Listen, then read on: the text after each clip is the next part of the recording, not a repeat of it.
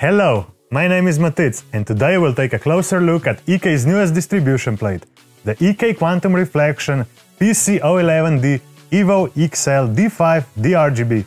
And as its name suggests, this distro plate is engineered to provide advanced water cooling for the popular Lian O11D EVO XL PC case.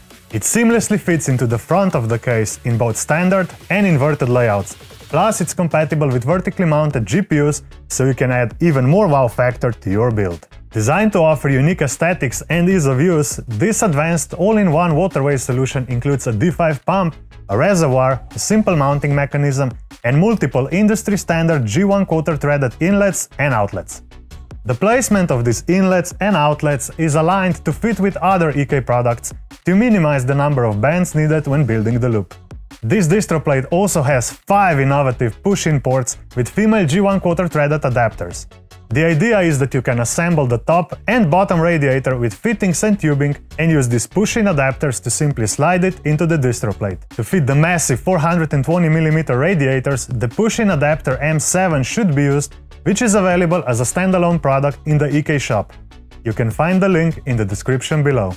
Now let's discuss radiator size. With the installed distro plate, the maximum radiator size is as follows.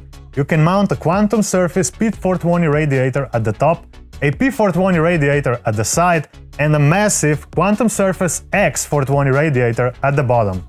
Installing an X420 radiator at the top is possible, however, the motherboard tray must be moved down, which will severely compromise the tube routing of the CPU and GPU, which is why we recommend you use the P420 size.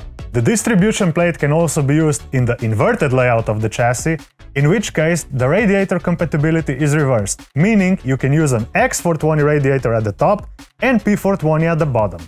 Note that the top and bottom radiator positions are incompatible with 360mm radiators due to O11D EVO XL's asymmetric pattern for mounting screws. Now let's take a look at the front of the case. The addressable DRGB LED strip runs down the entire unit length, with 24 LEDs providing even lighting and avoiding hotspots.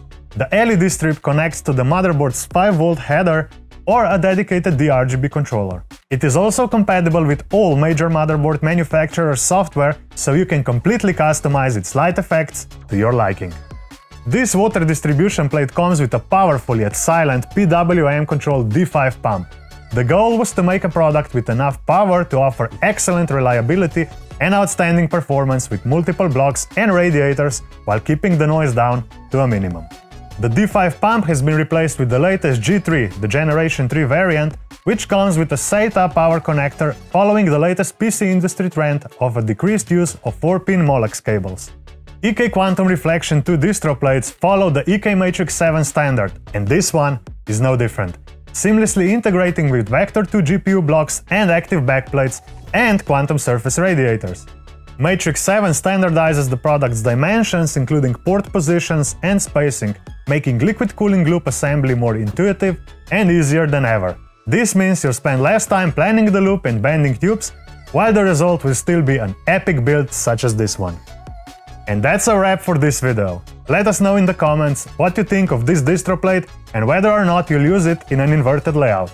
Don't forget to hit that like button and subscribe to our channel to see more videos like this one and some of the best custom liquid-cooled PCs. Until next time, stay cool.